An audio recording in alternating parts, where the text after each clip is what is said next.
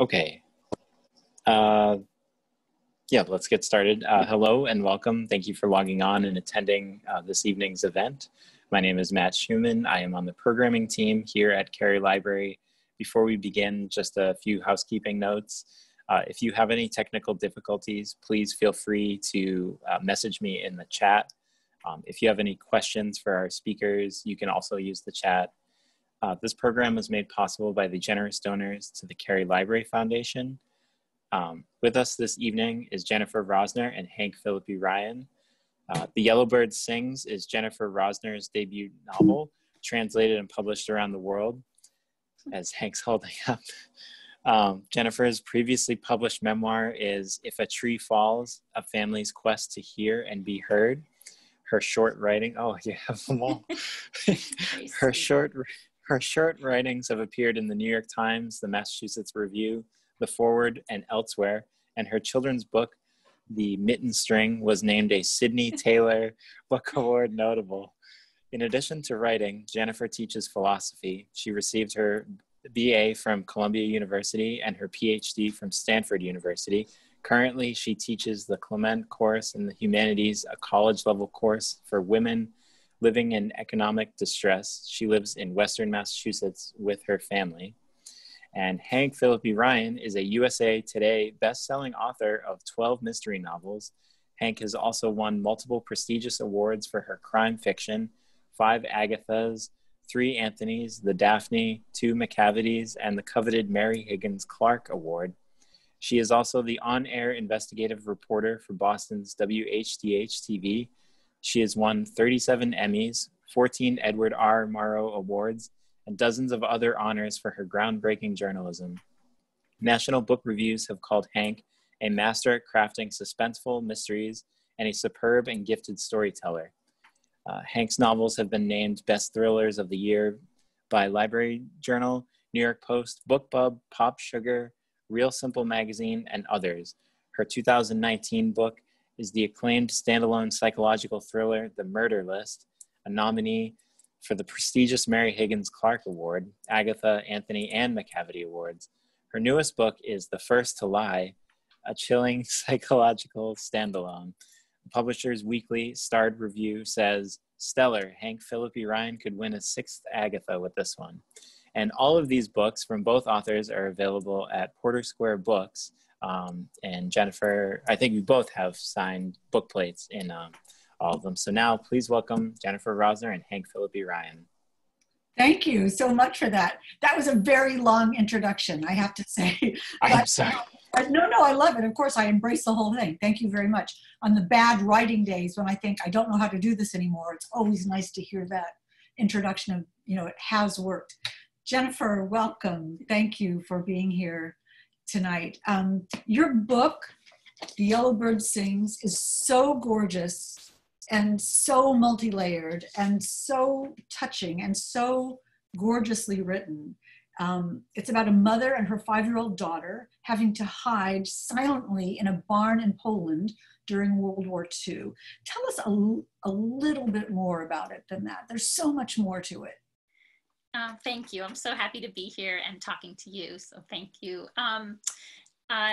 Yeah, so there's this mother and daughter, and the daughter is a musical prodigy. She can feel music pulsing inside her, and she wants to tap and sing aloud, but she has to be completely silent.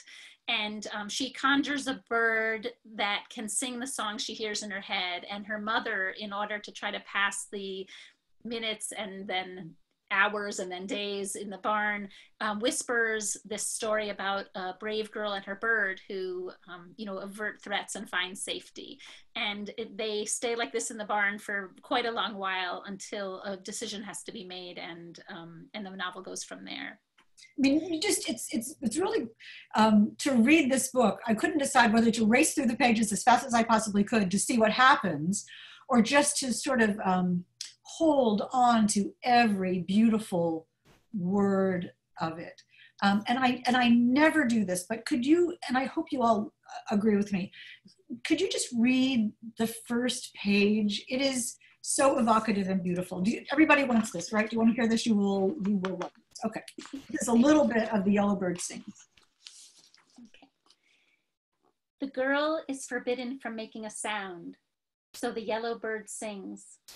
He sings whatever the girl composes in her head, high-pitched trills of piccolo, low-throated growls of contrabassoon. The bird chirps all the musical parts, save percussion, because the barn rabbits obligingly thump their back feet like bass drums, like snares. The lines for violin and cello are the most elaborately composed, rich and liquid smooth, except when fear turns the notes gruff and choppy. Music helps the flowers bloom. When the daisies grow abundant, the bird weaves a garland for the girl to wear on her head like a princess, though no one can see. She must hide from everyone in the village, soldiers, the farmhouse boys, the neighbors too. The lady with squinty eyes and blocky shoes just dragged a boy down the street and returned, smug and straight-backed, cradling a sack of sugar like a baby. When giants tromp past, the bird holes up in a knot in the rafter, silent and still. Tending the garden must wait. The girl, music trapped inside, buries herself under hay. She imagines her mother whispering their nightly story, or whisper singing her favorite lullaby. She holds tight to her blanket and tries to fall asleep, sniffing in vain for the faded scent of home. And I don't know how you wrote this book without crying throughout. And we can talk about that in a minute. But sort of starting from the beginning, where did the idea for this come from? Was there a moment? There was. I have to back up a little to tell you how that moment came about. So as Matthew said in the intro, I was a philosopher and doing very kind of, I don't know, abstract and theoretical things. And then I had our first baby, and she was born deaf, which was really kind of a shock. We didn't expect it, given we didn't know of family history. And then actually afterward, I had a second baby who was also born deaf. So it turns out we have this recessive genetic, a recessive gene in our families. And I ended up, I was never a creative writer. I didn't think of being a writer when I was 7. I wasn't that person. I was in like theoretical philosophy, but I just needed to kind of process what was happening and these kind of complex decisions we needed to make very quickly, and all the kind of fraught politics and deafness and hearing.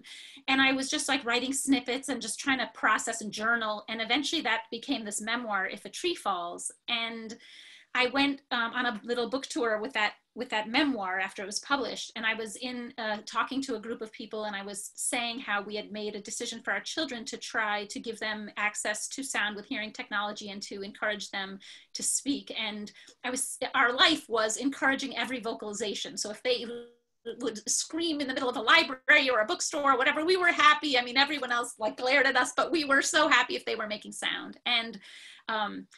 And then as I was describing our celebration of their sound, this woman in this audience mentioned her childhood experience. She was hidden in a shoemaker's attic with her mother during World War II, and she had to be completely silent for months, really.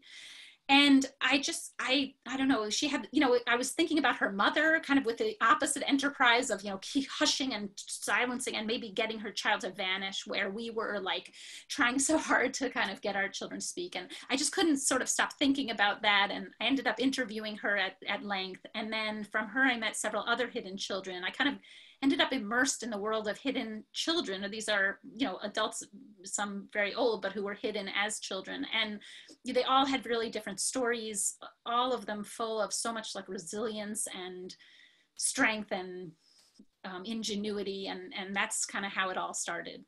And it's so interesting that the universe, however you think of it, provides you, the perfect person, with the perfect story. Not only to help you understand deafness, but also silence and sound and communication and mother-daughter relationships and what we owe each other, and when you can, and how much sound plays a role in our lives. All those things, and imagination and beauty.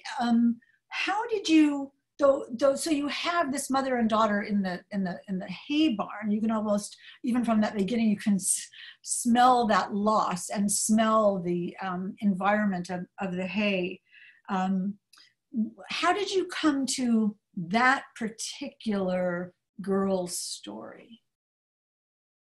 I think actually, so this is my first novel, and it took me a very, very long time. And I feel like maybe for really 3 years straight, all I had was this girl and her mother in a barn. I mean, people were like, how's it going? And I'd be like, I don't know. I've got this girl and mother in a barn. And I was on page 11 really for like 3 years, and the 11 pages kept changing, but it was always just this thing.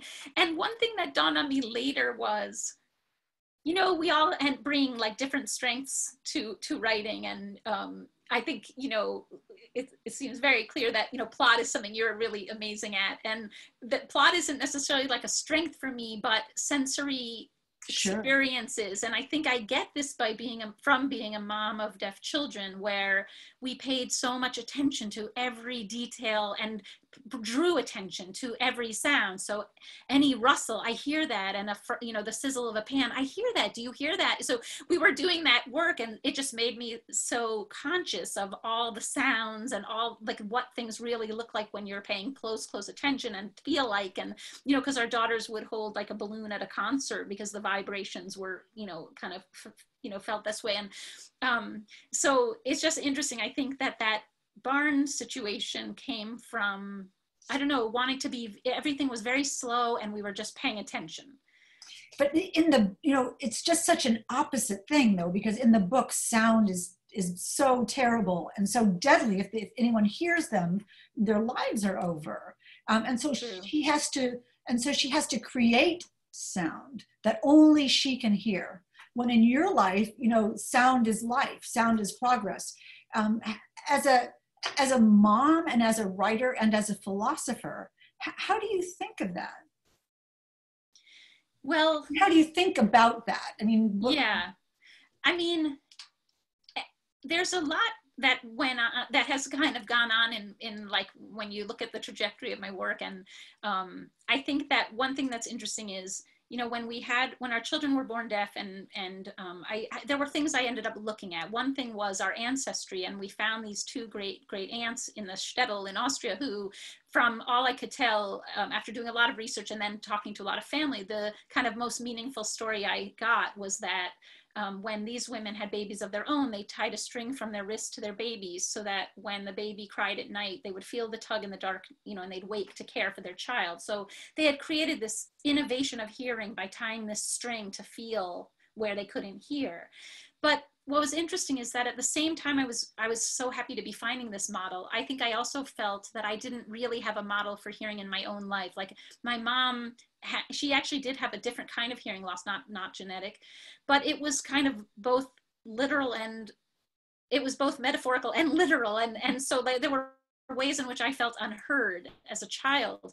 And when it all boiled down, you know, we were trying to get our children to hear, but truthfully, I realized that the whole mission was whether I would hear them. And it kind of all turned on its head. So I wanted to know if I could be that person who would be able to really attend to them when I didn't feel I had been so much attended to. And with the exception of music, which is where kind of things change, because I'm a trained opera singer, and my dad played violin every day of his life. And my mom, who did have trouble attending, everything stopped and she listened when I sang. It was just like the one area of our lives where her attention just stayed really focused when I sang. And I think I made music this connective tissue between the child and her family, not just her mom, who also was a musician, but her father and her grandfather was a violin maker. So there were all these things, but sound plays such a role in, I guess, my own life. The making of the sound, the feeling silenced in certain ways, the worry that our children wouldn't speak, that they might never hear, that they would, you know, how would they make phone calls? How would they make friends? I mean, you know, all the kind of things that were happening. And then hearing of this child who had to be silenced, but knowing there's something, there's so much inside wanting to come out, and then giving her this yellow bird that could sing the song she, you know, felt inside her. You know, it was just, I don't know, you know, I think it was like the meat of my life, the material I've been grappling with for so long. But you know, when you have this situation, you not only have the hiding, but the reason they're hiding, which is Yes. another level of your book altogether, which you wouldn't have had to have done. How did you I know. choose Poland in Nazi Germany? Yeah, How did exactly. you choose I know. I that? mean, it's an interesting thing. You know, and it's funny as a writer to make a choice to write a World War II story when it's a kind of glutted market, and some people are like, I just don't want to read another Holocaust book, and there are things like that are deterrents from doing so. And one could have found this scenario of a hidden mother and child in other historical moments. Mm-hmm. And I think that ultimately first I had met that hidden child of the Holocaust, and my father's music is this the stuff he composed and played, I felt was like this way of finding his own Jewish rootedness. Uh-huh. And it was my heritage. Like it kind of, I was thinking of ways of maybe I should avoid this scenario, but in a way I realized like it's the one that makes most sense for me. And you know, and upon meeting that one hidden child and then the others and hearing how they made it through these scenarios, it was so much incredible creativity and appreciation for beauty and all these things that played roles in their survival. I don't know. I was like, this is my story. This kind of makes sense as the story I tell. Yeah, it completely makes sense. I mean, it does make sense, but it's so beautiful and so tough and must have required you, unlike so many other stories might have, really required you to go deep into you. That is the place where you would find this. Was that intimidating, or was it rewarding and blossoming? You came out the other end. I mean, you're not silent about this anymore, any of that. How did that change you? Yeah, I mean, I think that I really connected to the people I interviewed, and it tapped into something inside me, and also connected me to my family in a way that I may never have felt so connected. And so I think it was really a nourishing process, as the writing I've done that's creative writing has felt very nourishing, as opposed to the theoretical analytic philosophy, which didn't feel all that nourishing. It felt somewhat detached. That's in looking out, and now you're out looking in, is what you want to Right. do for this. Yeah, exactly. This is like, you know, returning to what is very personal psychological material and letting it take whatever form in some creative way where you're not really tracking. I mean, one reason maybe also it took me so long is that I was just kind of writing, you know, I was just like everything, I was just letting it come out, and it wasn't constrained by anything really. I think the story emerged over time. So it was really a little bit of a, you know, it was like a window into my to my unconscious mind. You know, I don't use an outline at all when I write, and I don't know what's going to happen next until I write the next sentence or the next paragraph or the next scene. And that sort of emerging story, and sometimes I think, oh, is that what happened? Oh, okay, you know, that's so interesting. And I go to the computer every day to see what happened. Is that how you do it, or do you? Yeah, that's how it's been for me, and I think it is. That's maybe why it feels nourishing, because you're tapping into things you may not even be very aware of, but you're expressing things that need to come out. So I think this is, I don't know what I love so much about I found writing really late. You know, I was like nearly 40 when I found out that I love writing.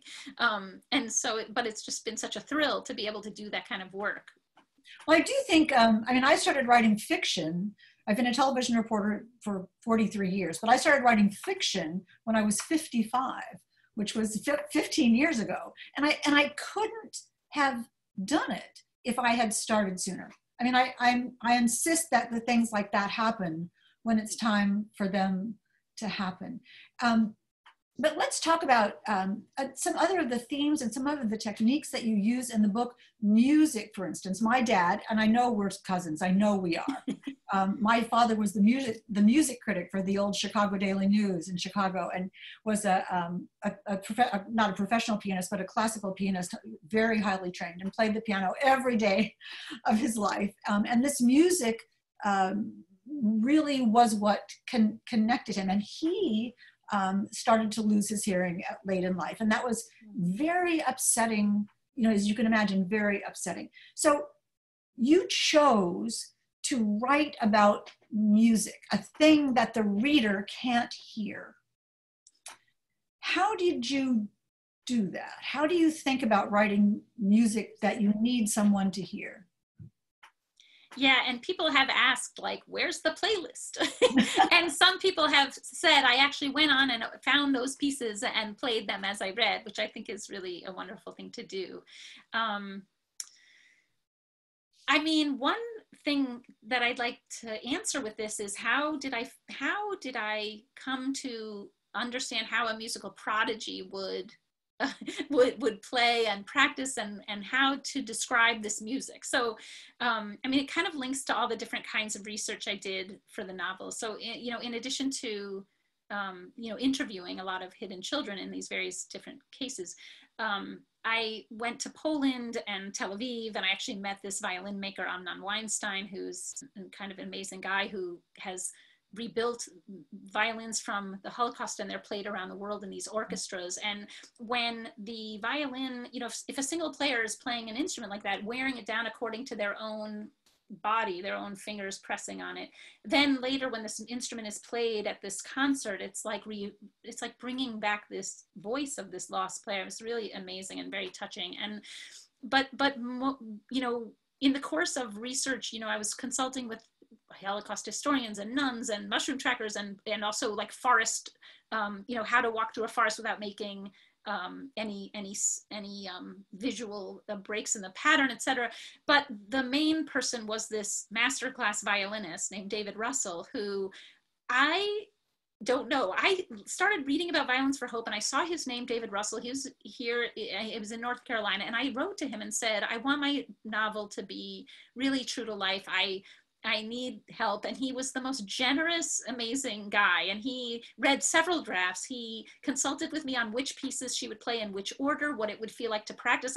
There are things that didn't make it in where I said, tell me what it would be like. You know, her hand is sweating on the board, like everything about what it would be like for this girl. And he really embraced it. And it was really quite fun to be in touch with him. And I also worked with a musicologist who, I don't know, just to hear what the stories might be underneath the music and I wrote those, I invented those stories, but to kind of see the way in which the music moves to bring a story. And so all those things are things that I feel like I kind of picked up or learned by either consulting or listening and listening and listening and listening. And so my father, who played violin every day, he was probably not the best violin, you know, he was no master violinist.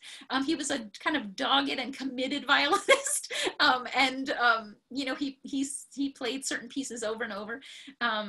So it was, and I needed to get a real education in sort of another repertoire altogether, like an expert repertoire, really. And this violinist really helped me with that. And then I think, you know, when you're writing about music, but you're tying it into your character who you end up knowing so well, and the themes of the novel, it kind of, those stories of the music sort of, I don't know, they kind of grew organically from the stories that are in the text. And I mean, there's something else, which is that, you know, like I gave her a yellow bird, and there's a way in which by her having this story about a yellow bird, but her mother also telling a story about a girl and a bird, it connects them all together. So they're all sharing. Because if people might not know this, there's just two sort of many yellow bird elements, many, but two of the basic yellow bird elements. She has this imaginary creature who is sort of her conscience and her guide and her fairy godmother and mentor and experience and all those words. And so I want to talk about that. I mean, children sometimes have imaginary friends. Sometimes they just eat half the sandwich. Other times, you know, they're creating for them and protecting them. How did you decide to give her a bird? And then let's talk about the mom and the stories. Yeah.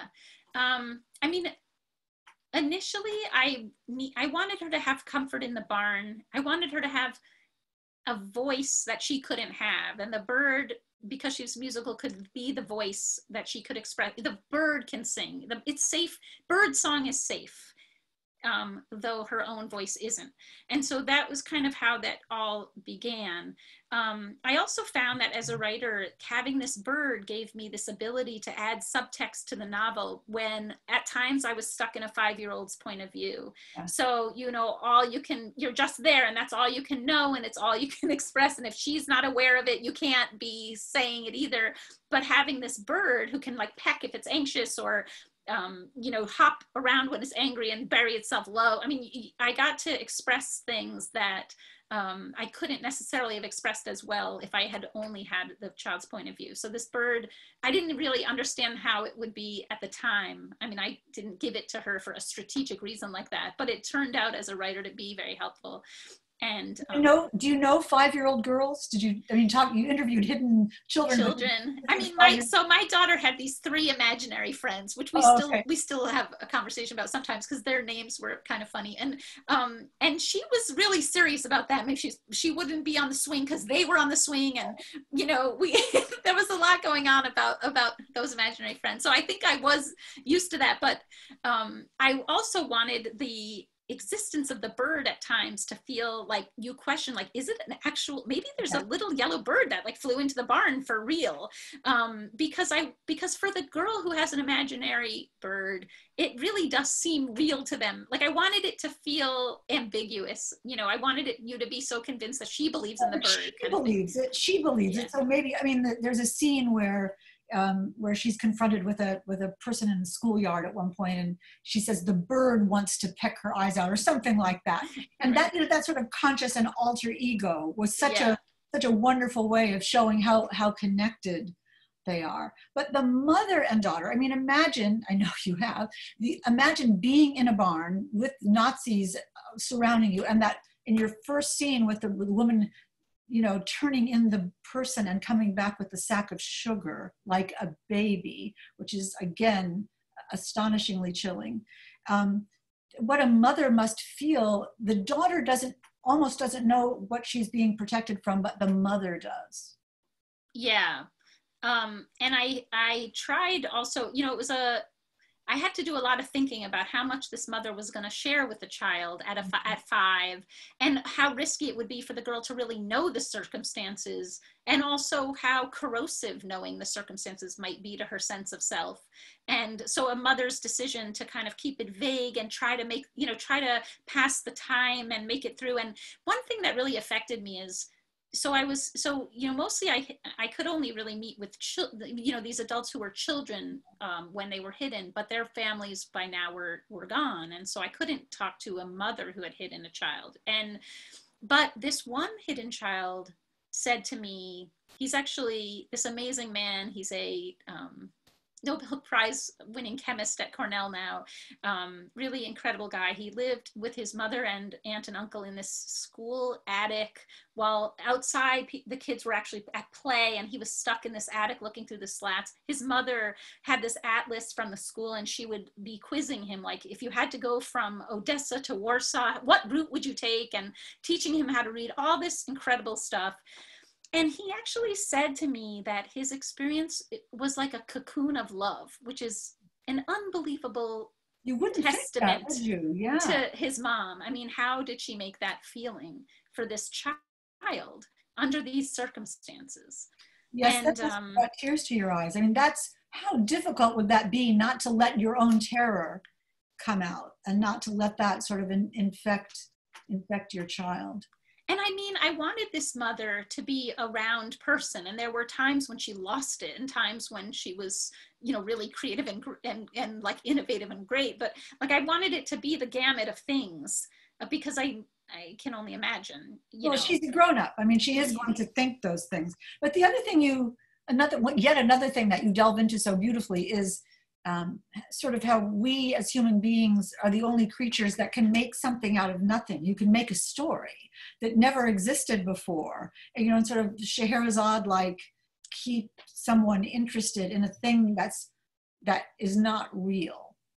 Talk a little bit about that. I mean, I was thinking what you were talking about, the your relatives with the string and feeling it, and that bond, that connection, part of that is in the stories. Tell about Yeah, that. I know. In fact, I do at some point, as the mother's desperately trying to explain that they'll need to be apart, but they're gonna always be together, be together in their hearts. And she says, you know, there's just, you know, imagine we have this invisible string between us, you know, or a daisy, you know, because they had brought daisies, and the girl's like, that's not gonna happen. We're gonna trip over it. It's gonna tear, you know, like all the kind of realistic worries. And the mom is at this point trying to use a creative mechanism, you know, to make the separation okay. But yeah, I mean, I think one thing that happened was, as I talked to those hidden children, I was just so struck by the ways in which like creativity and also beauty played a role in their survival. So one thing, like I remember talking to one person who just,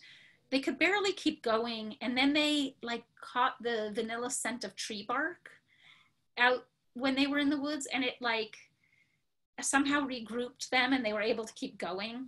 This tiny thing, you know, but it was like beauty in the world, recognize, being able to see beauty, even when you're on this brutal, terrible situation. And I think that in a way, those stories are like that, being able to conjure that there are moles and one wears glasses, and like just these little stories that would like show, I don't know, a reservoir of hopefulness or ingenuity and creativity. And it's also she's allowing her daughter's mind to work as well as her own mind. She's, you know, if they can't have sound, they can have imagination, they can have sight in their mind. And so to sort of cultivate the capability of doing that, you know, is so beautiful. You know, quickly, as I said, my dad was in the Battle of the Bulge.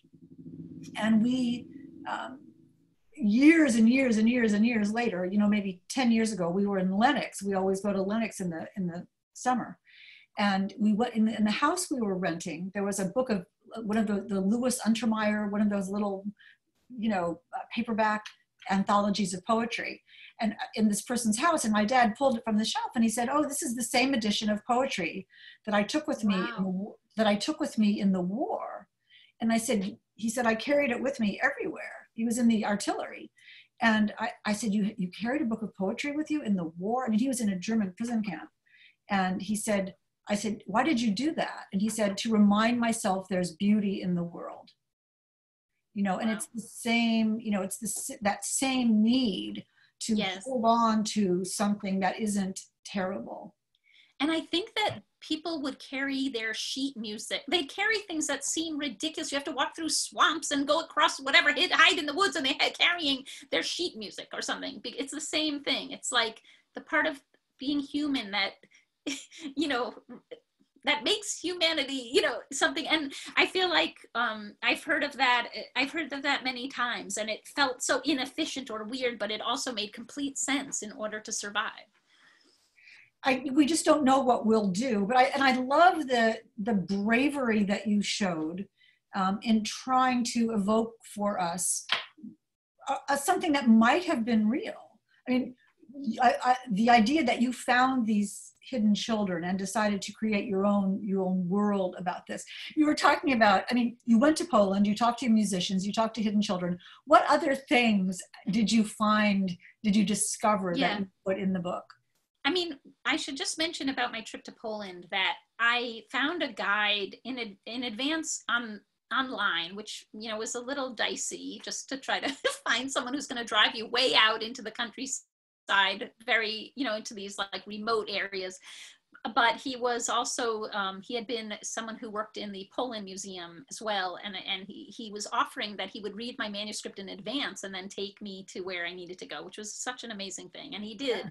And he took me to, you know, this area of farmland where you got to see, first of all, you know, when you think of a farm, you think of a lot of land and some privacy, but these farms were in these like narrow swaths of land. So you'd have like the farmhouse and the barn, and then this long sort of narrow swath of field right next to your nearest neighbor, who also their field went all the way back. So the houses were sort of close together, which makes sense as a community matter.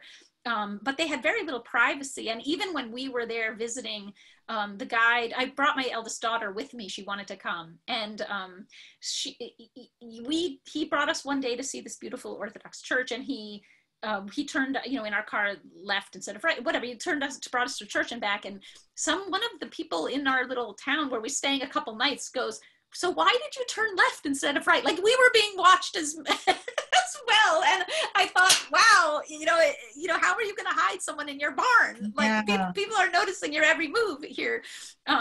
He also took us to a convent, and he showed this place where, you know, Jewish children had been hidden. There was like a partition and they went under. And when I got there, you know, it was like there was mushroom soup you could smell, and there, like, you could feel how your feet would hit the floor. I mean, all these sensory experiences were really meaningful to me. And then the thing that my daughter still like holds against me is that I said, we have to go to the forest in winter. Like we went in December, it was freezing cold, this dense like primeval forest, but I needed to know like how this would go, you know. And these were forests that partisans had camped in, and they survived for years in this frigid landscape, which was unbelievable. So there was all that kind of stuff. And I guess I should also say, like, I think, I'm sure you know this, like sometimes like truth is stranger than fiction. And one person I interviewed had said to me that, so before things got crazy, they had a little bunker like attached to their home. Later they were all dispersed and separated and everything got bombed, but they would go at dangerous moments down into this bunker, and they had a goose, and they fed the goose on this little porcelain dish, and like this pretty patterned dish. And so this woman told me that, you know, at one point her father had said he tried hiding money. He hid money in this little pipe outside the bar, you know, sort of in the bunker. Several years later, she tried to go to the place where this bunker would have been. It was complete rubble. She found this teeny shard of the pattern of the dish that her goose ate off of, and then from there found this pipe and found the money. No. And I said, if I had tried to pass this on to my editor as like part of my story, she'd be like, "That's ridiculous. I mean, it's way too, that would never happen," etc. And meanwhile, sometimes this kind of stuff happened, and I was always just astonished by it. But you know, after listening to all these stories, I really set them all aside and tried to write one that's totally different, because I kept feeling that maybe they'd write their own story, or maybe their children will write their story. I wanted to leave their stories. But there is this one little reference that this person brings their goose along to the kibbutz. I just had to add it because that's an homage to. Right, exactly. I was going to say, that's just in honor of it. That's not. Yeah, exactly. Yeah. I didn't steal it. That's just, did you get under hay and straw to see what it would feel like? I didn't. Isn't that funny? I probably should have. I was there with my hands in this freezing landscape. Why didn't I bury myself under hay? Well, I think having rabbits, I know a lot about hay and what it is. Exactly. And its attributes. And about rabbits. Yeah. You know, you were talking about how you write and how the words come to you. And you were you had said that you were on page 11 for like 35 years or whatever. I know the feeling. I know the feeling. But what are your secrets? I mean, we all have our own, but what do you write every day? Do you make a plan? Do you have a word count? How do you do that? I don't have a word count. I try to be very gentle, because I don't know, you know, sometimes you go on Facebook and people are like 10,000 words a day, and you're like, wow. Yeah, it's not my thing. I'm very slow, and my way is to just try to show up every day. If I can show up every day, it will keep simmering. If I show up every day, I might wake up with a thought. Or if I step in the shower, like I might have a thought, but if I don't touch it every day, I will not have a thought. Like it's like I can detach that way. And so for me, it's like just staying present to it is really important. I don't say I need this many hours or I need this many words. I say I need to touch this every day. Every day is different. We have 2 children. They have issues, you know, whatever stuff comes up, but they're all home half the time. You know, all this has been happening, and the virus is its own subject and how we both have functioned during that. But even before that, I'm on call in a lot of ways. I'm also teaching, and so I just felt like if I just show up every day, eventually this thing will happen. And I think that kind of faith is helpful for people who are trying to get through a long haul project.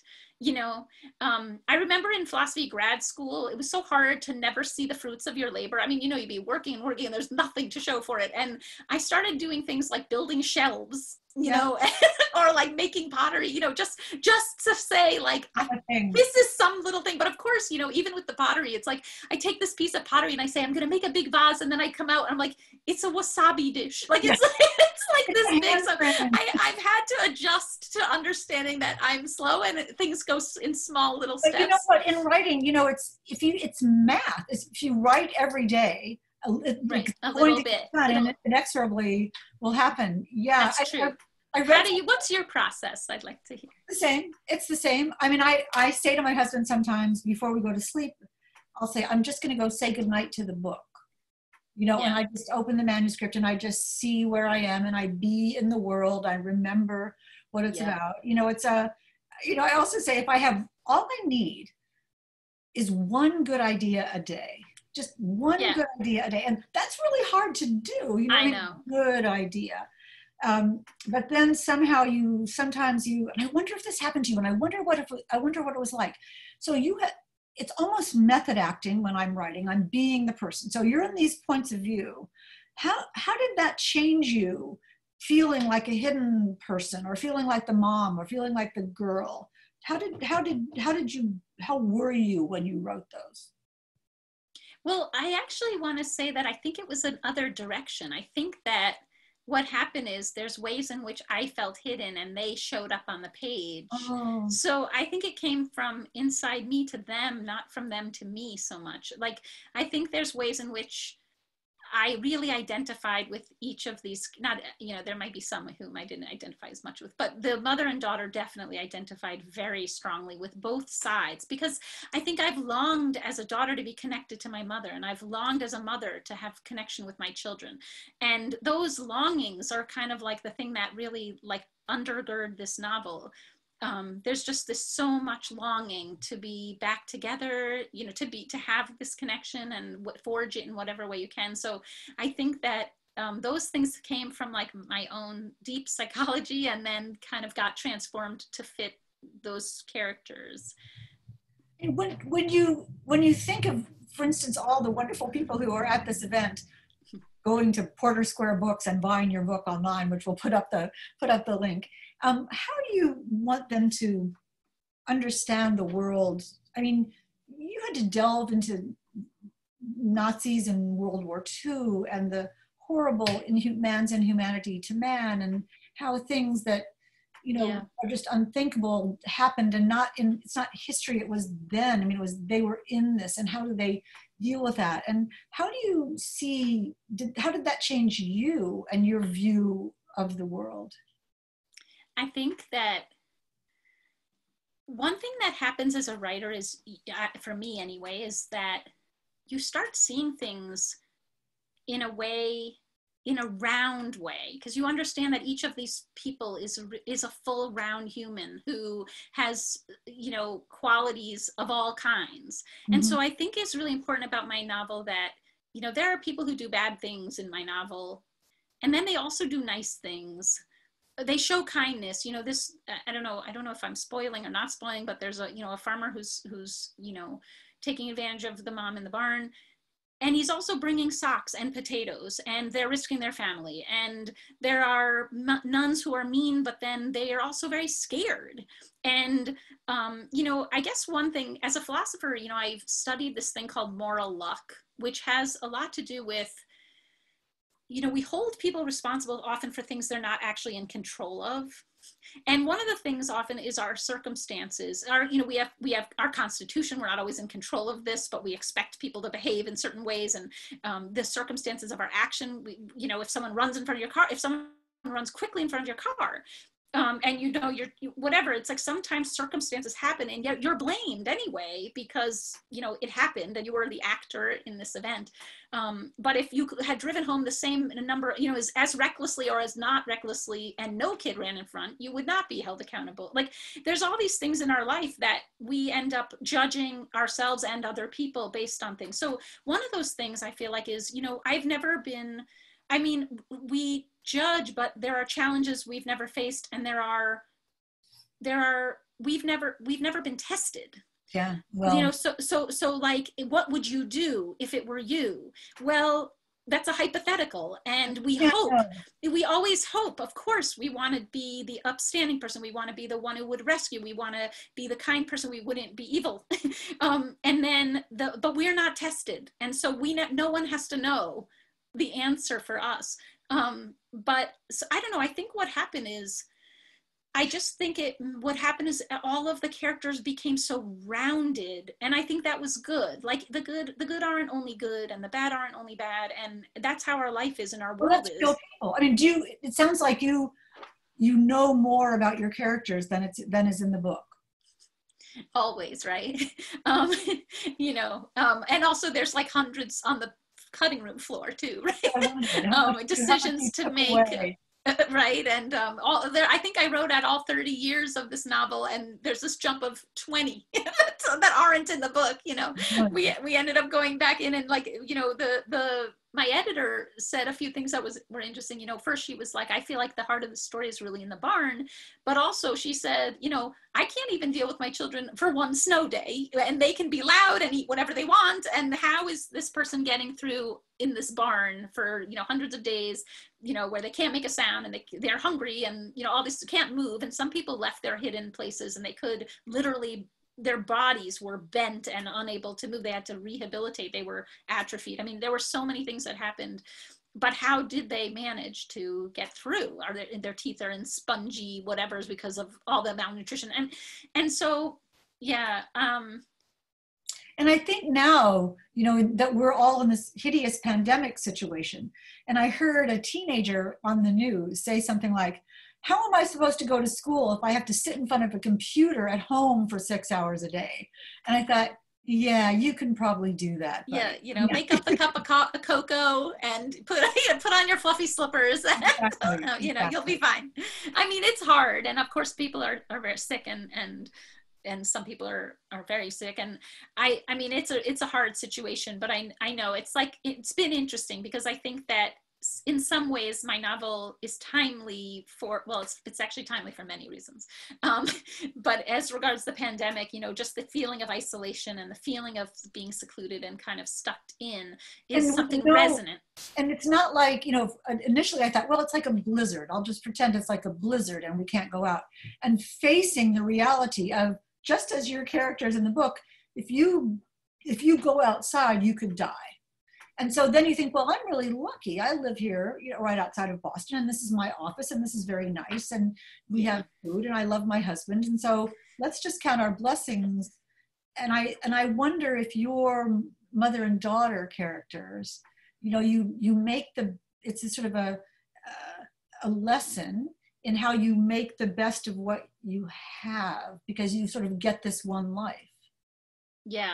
Yeah, and sort of the key to making it through, I think, is I'm sure that in a way, the people I spoke to are the people who survived, and they survived because they had a certain frame of, you know, they and their families saw life a certain way, like a way to keep pushing, to be resilient, to be creative, to you know, to take the beauty where you can find it, all those sort of things.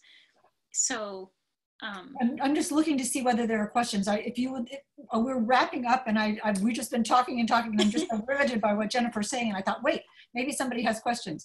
If anybody has questions, put them in the chat, or put them in the question thing. Do we have a Q&A thing? No. Just put them in the chat, or wave your hand like crazy, and I'll call on you, and I'll just unmute you if I can do that. Jennifer, you and I would both be on book tour now, if not for the pandemic. What do you think about that? Yeah, it was very disappointing initially to feel that it all kind of shut down. Or launching into this kind of virtual circumstance. But I also feel that I've gotten to connect to readers that I wouldn't have, you know, I might not have had, you know, this or that event, and now I was, and, you know, I got to do like a book club in London and someone in New Zealand, and like, there've been really fun things that I never could have travel too. So some silver linings. How about you? How have you felt? Exactly the same, you know, exactly the same. I would have been packing my suitcases and printing out boarding passes and, you know, gallivanting all over the country and, you know, having chocolate chip cookies and tea in my hotel room. And it's glamorous to be on book tour, crazy, but glamorous. Yeah. But actually, it turned out to be that there were some reasons that it was really good that I was home. Yeah. So you just don't know. Yeah. I think, Judith, did you have a question? Let me see if I can unmute you. Oh, you're just applauding. Oh, yay. All right. Thank you. We love that. Anybody else we'll always take applause. Thank you. Anybody else have a question? Everybody's very quiet. Well, I don't see people. There's so many people who are not on video. So if you had a question and the chat's hard for you, join by audio so we can see if you need to. Good idea.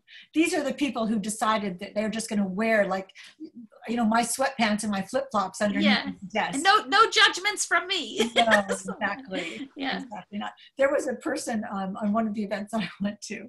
I'm looking to see whether this is going to happen here. No. She, I think people forget that they're on camera. And this woman had a blender, you know, the jar that's in the blender. That you make margaritas or smoothies in, and she had the whole jar and she was drinking from the jar. And I thought, I can see you. I can see you doing that. How are people receiving your book? What are they saying to you? I know you must get so many emails from people who are just so touched by it. I have gotten the loveliest notes from people, and the ones that have made me the happiest actually are the hidden children who I interviewed, and then I got a box of books and I mailed them all out to those people I interviewed, and they all, you know, read them, and then I got these letters back, and I feel so happy that they are the ones who feel, you know, like that they're being happy that it's out there, that there's a story like this, that it was, you know, they felt it was a beautiful story. It really made me happy. But it's always nice to hear from anyone who likes your novel, but that has been so rewarding. Did they think you got it somehow, that you tapped into something that was real? Yeah, in fact, several of them said I had so much trouble just reading through the segment of the barn. And I mean, there were challenges later, you know, because there were name changes and loss of the thread of identity, and, you know, how you get off a train and there's just like tags of paper ruffling in the wind and you don't know where your family is. I mean, all that stuff was very hard. So I think it really brought up a lot of what, you know, was painful in their lives. But I think they also, I don't know, I think because of the music and the bird and the connection between the mother and daughter, I mean, I think they really also felt they just really liked it. So well, you know, it's their history and it's their story, and I have to say, you know, they must have felt that they were heard. Yeah, I hope so. I feel very connected to them, you know, from having had these conversations and wanting their, you know, wanting like the ingenuity that they brought to their circumstances to be known, you know, because that's the other thing is, like, you know, it's a Holocaust novel in some ways, but it's not. I mean, it's really a different kind of thing. And I think that there's always sort of these dominant narratives when people, you know what I mean, like overall you start reading and you sort of get these dominant narratives, but this one feels like more of specific to the group of people who have been hidden, and you know, who actually there are these hidden children conferences once every other year, and there's, you know, sort of groups of people who have experienced this hiddenness. And but it's motherhood and connection, exactly, and music and imagination, and yeah, it's broader, and resilience and survival, no matter what the setting. Yeah. Jennifer, you're amazing. It's just been it's been so lovely to talk with you. And your book, The Yellow Bird Sings, I'll try to make it show up here nicely, is eloquent and lovely and immersive and beautiful. And I hope the link is up on the chat. I hope you will all click on that and get Jennifer's. And also yours. I feel this, you know, this interview was set up sort of, you know, about my story, but Hank's book is amazing, and you should definitely be going to Porter Square Books and looking us up. Thank you. Next year we'll go in person. That would be amazing. Together in person. I would love I want that. to thank you, Cary Library, for inviting us and having us here tonight. What a wonderful event it is, and I hope you all enjoyed it. Matt, I'll send it back to you. And Jennifer, thank you. Thank you. Okay. And thank you both for coming and doing this, and thank you everyone for attending as well. The recording will be up probably tomorrow. And I know when Zoom ends, we just all vanish. Yeah, I know. It's so strange. Yes, Do both of you want to stay for a moment after just to recap, and Sure. once everybody leaves? Okay. Thank you all again. Thank you all. Thank you. We'll just wait a minute. Oh, you get the applause. Thank you, Judith.